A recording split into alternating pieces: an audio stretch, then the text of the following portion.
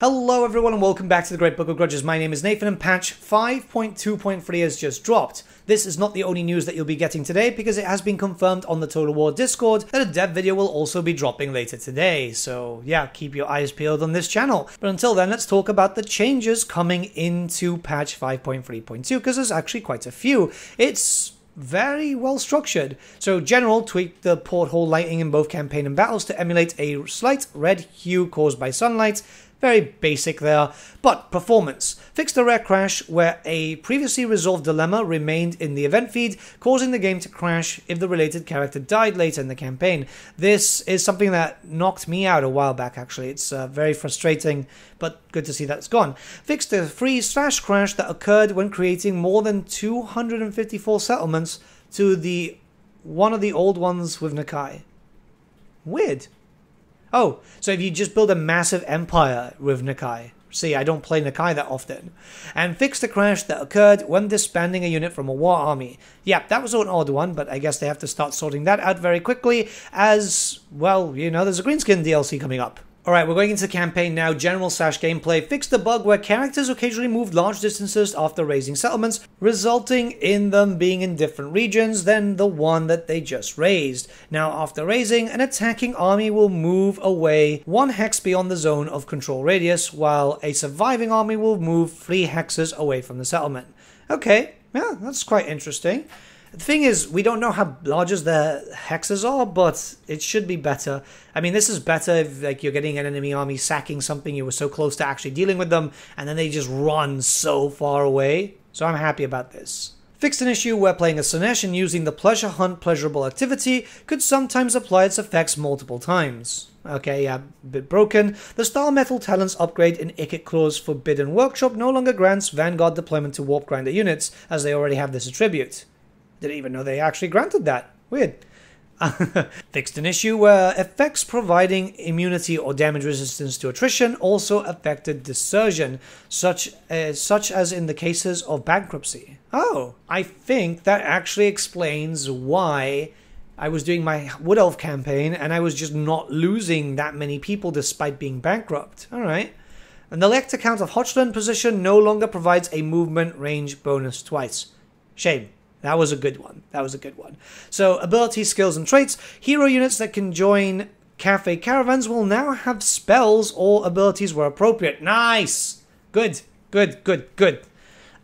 Fixed an issue where upgrading a Chaos Sorcerer Deaf to Nurgle, Chaos Sorcerer Deaf would result in getting the wrong trait. Sweet.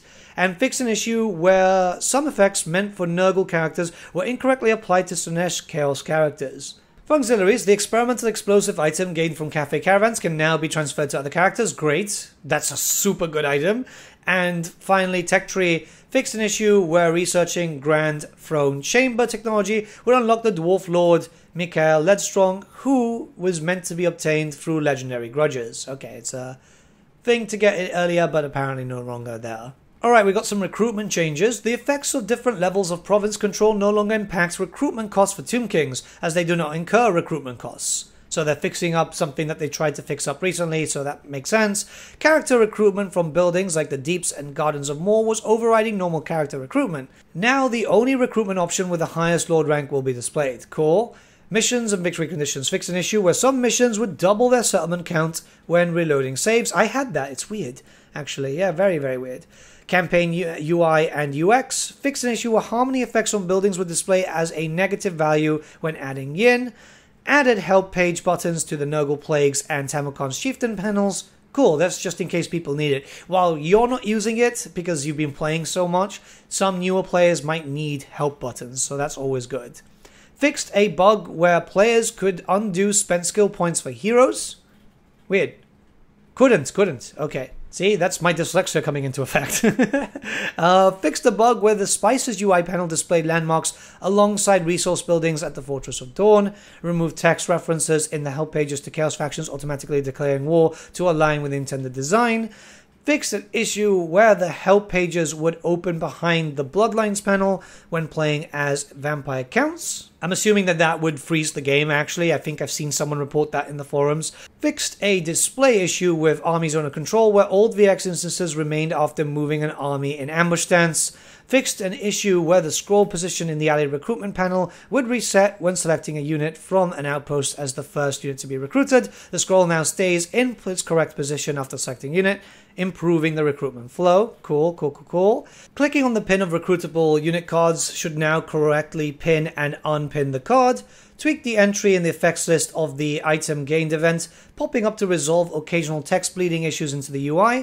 Fixed an issue with the Athalor and landmark buildings did not display the landmark icon or tooltip. Resolved an issue where clicking on the pieces of 8 mission scrolls as the Vampire Coast incorrectly navigated to the missions panel. The scrolls now correctly direct players to the pieces of 8 panel, ensuring smoother navigation during treasure hunts. Campaign environment. Fixed an issue on the campaign map where a horse in the Tor Sarior region, Avalon start position, was clipping through an altar, improving visual consistency in the area. See, that stuff is important. I never noticed that, but then again, I've not really been playing as Avalon recently. I've even been moving Nakari with mods to different locations, just for different styles of campaign. But then we're going to go into battle and gameplay. Fixed an issue where high elf towers and some of the walls behind them would disappear after being destroyed in siege battles, while still functioning as intact barriers. Interesting.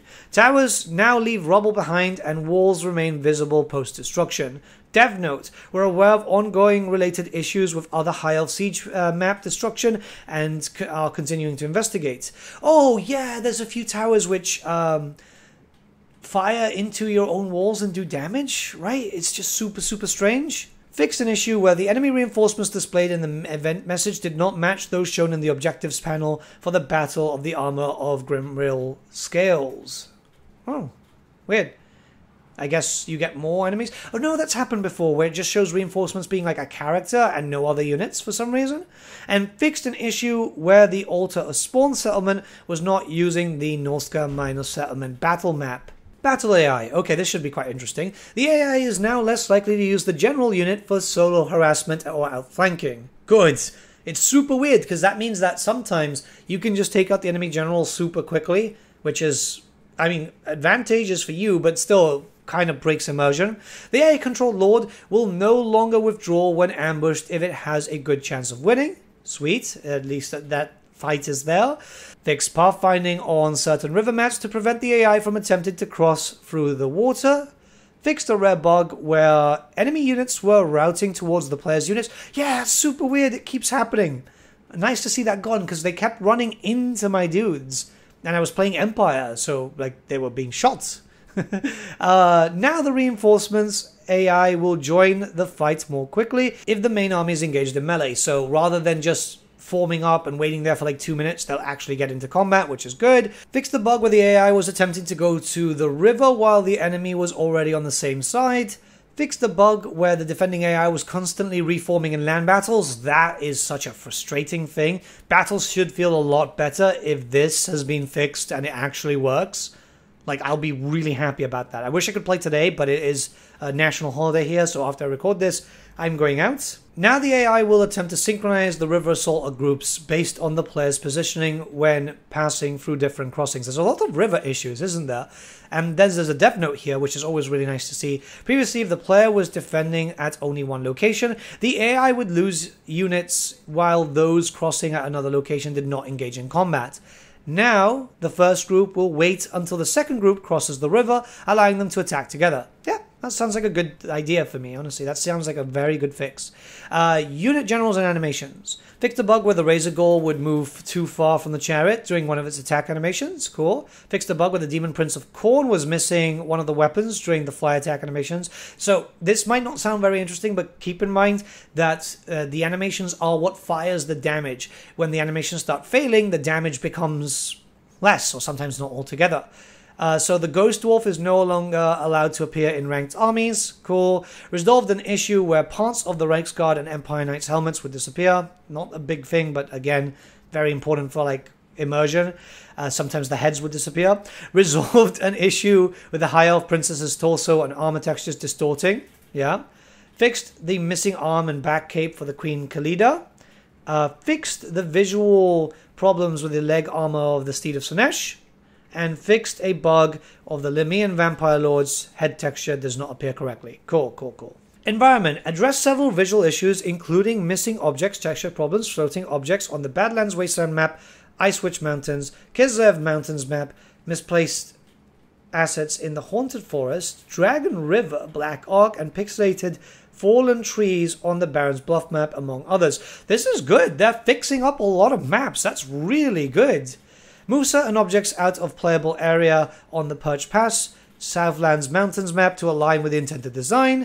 Fixed an issue where an Ogre Camp battle map would occasionally load incorrectly in the Badlands Marsh in area of the campaign map. Fix a lighting issue in the Battle of the Great Hall of Greasus. Fix an issue where ground units could be deployed mid-air. Oh my god, they finally fixed that! The dwarf map, yeah. Oh my god, I can't believe they finally fixed that. I've been reporting that since, like, I think Shadows of Change. It's good to see that sorted. Yeah, if you didn't know, there's some dwarf maps where you could place units and they'd be just high in the sky firing down. That's so good. Finally. Fixed camera collision issues with certain assets, including the multiplayer maps. And BattleX UI, the unit card for the big one in Forex Quest Battle is now correct. And fixed an issue from unit info element would not appear during replays. Okay, so replays are going to be a little bit better off. I'm really happy. Honestly, just the dwarf map has just... Oh, that's made my day. Seriously, I wish I could sit down and play today. I really do. There's some multiplayer fixes that you can see on screen right now. Remember that this is now going live, so if you can't see it just yet, give it some time. It usually takes about 30 minutes. I'm pretty happy. The hotfixes are becoming huge lately, which is very, very good. It means that actual fixes are coming into effect, and it's not taking away from development time from DLCs and so on, which, you know, we'll be able to talk about a little bit later today.